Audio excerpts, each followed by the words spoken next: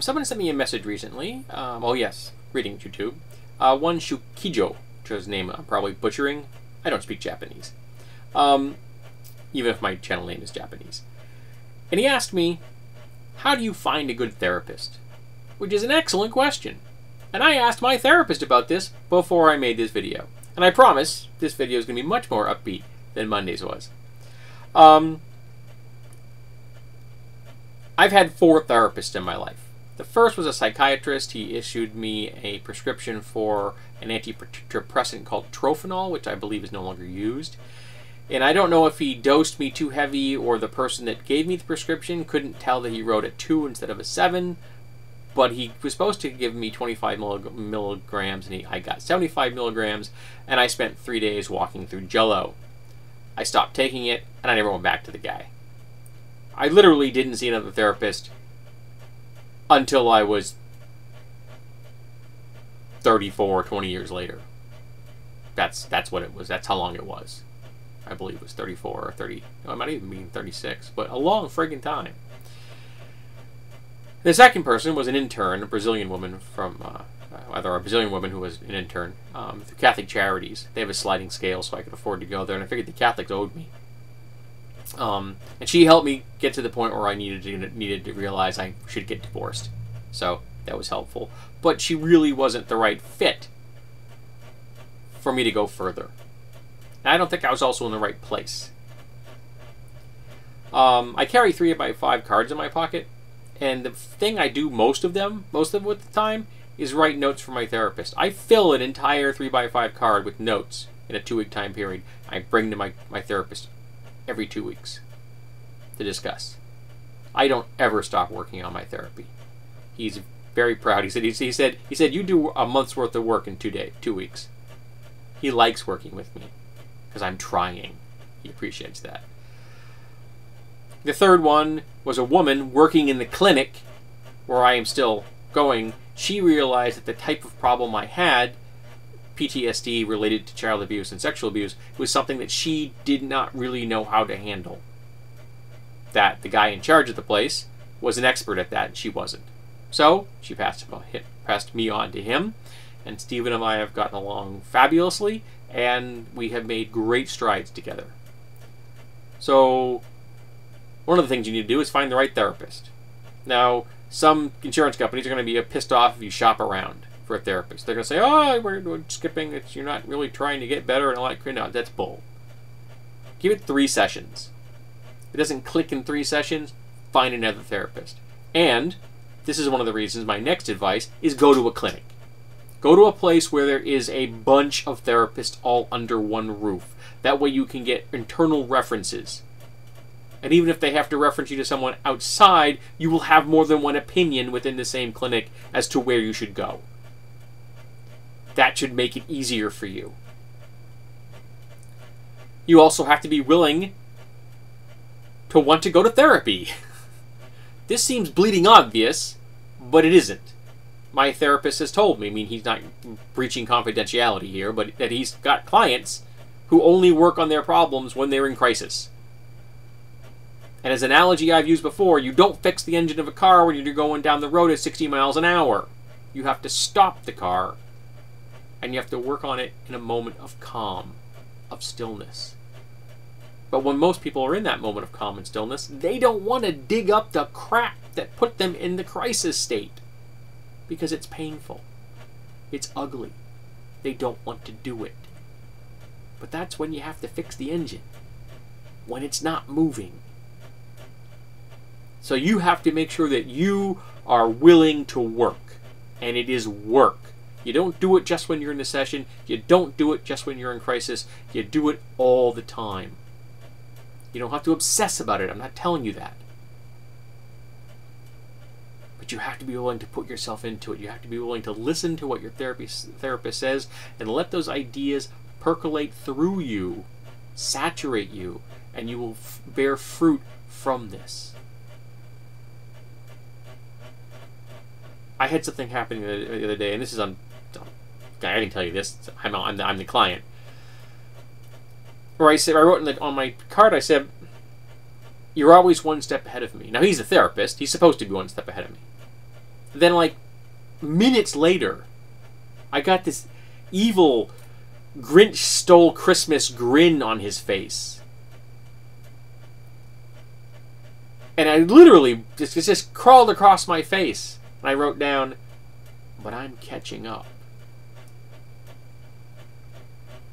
And I laughed out loud. Because I am. I'm on the trail. I know where it's going. I may not have that goal completely in sight yet, but I'm aimed at it.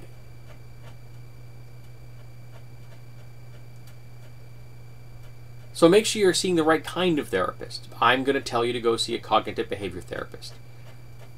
Don't see a Freudian. No insurance company is going to pay for your Freudian sessions, so that right there is probably going to tell you why you don't want to see a Freudian therapist. Because Freudian therapy can take years and years and years, cost you incredible amounts of money, and you won't get anywhere near as far as you will in just a few sessions of cognitive behavior therapy. Because cognitive behavior therapy is about results. You also have to make sure you have the right fit for the therapist. It's finding the right one here. So, for example, my therapist, I asked him about this. He said he knows a woman. She's this incredible, hippie, groovy, crunchy artist type. She goes to this Vulcan of a therapist intentionally because this person is so far outside of her mental models that she finds it challenging. Because if your therapist is softballing everything, you're not going to get anywhere. And if they're too challenging, you're going to feel overwhelmed that you can't get anywhere. So you need to find that middle ground where you're being challenged, but you're not being overwhelmed. And again, that may take more than one therapist to try. Find a therapist that does more than one type of thing. My therapist deals with music, he deals with art, he deals with ERMD, he deals with and just talking to the client and listening to what they have to say and giving them advice and thoughts, which is pretty much what I do. And having a therapist that has more than one tool in his toolbox or her toolbox is important. It doesn't hurt that my therapist has an actual PhD. He's got a little mortarboard in the whole 9 yards. Technically, he's a doctor. No, he doesn't actually use that except jokingly to call himself Dr. Steve occasionally.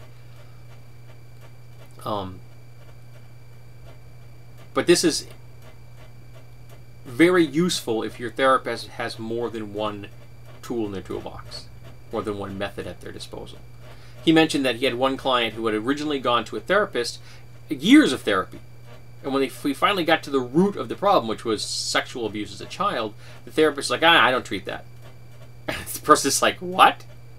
So the client actually started seeing my therapist and their old therapist, and eventually they stopped seeing their old therapist. Why? Because the new therapist, my therapist, actually helped them! And that's the goal here. To become better. To become healthier. To no longer have broken mental models, but ones that work. To be calm. To be at peace with yourself. To quiet the voices. To move away the clouds. To be able to see the world around you with clarity and vision for the first time.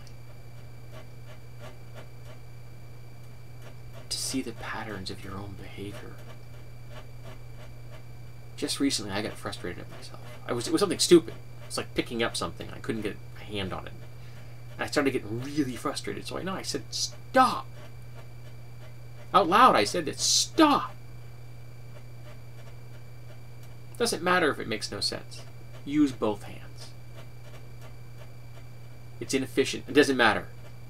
Ignore the fact that it's inefficient. Ignore that there's a button inside your head being pushed by the fact that it's inefficient. Just get the job done with two hands. And don't be frustrated. And yeah, it took me 2 minutes longer than I would have if I'd only used one hand. But guess what? The job got done. And I didn't get frustrated. And I do a lot of that. I often have to speak out loud to break myself out of those patterns and behaviors. There's nothing wrong with that.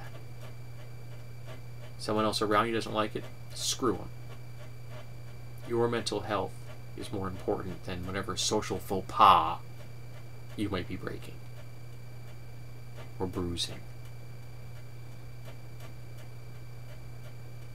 Self-care is the most important thing you can achieve right now. You have to be healthy, because you can't help anybody else until you are. I have people contacting me all the time asking for advice, and I give them what I can. I always tell them I'm not a professional, and I try to point them in the direction of someone that is, where they live. To the extent I've actually looked up therapists where they live and said, here is a clinic in your area. Call them. I don't even play a therapist on TV. But you can get better. And you can find the right fit with your therapist. It just may take a little work.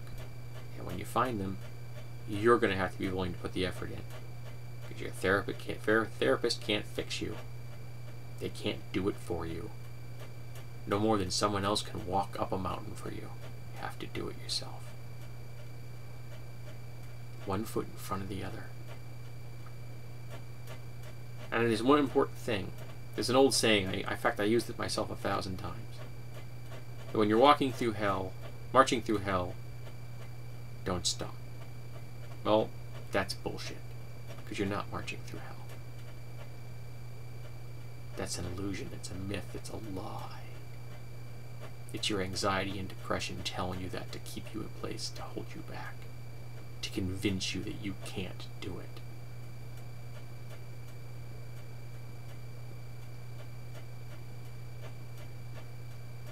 If I may quote Josie Wales, get plumb mad dog mean. Because if you give up, you neither live nor win. Don't give up. Don't listen to the lies.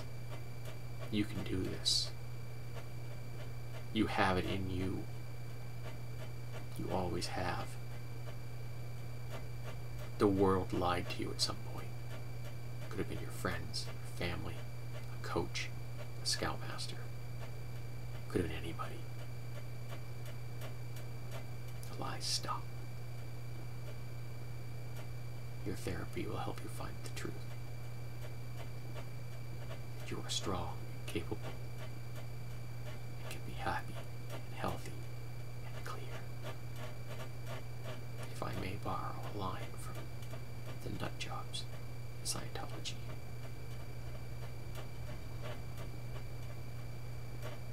You can do it. Your therapist will help you. Before you know it, you'll be moving mountains.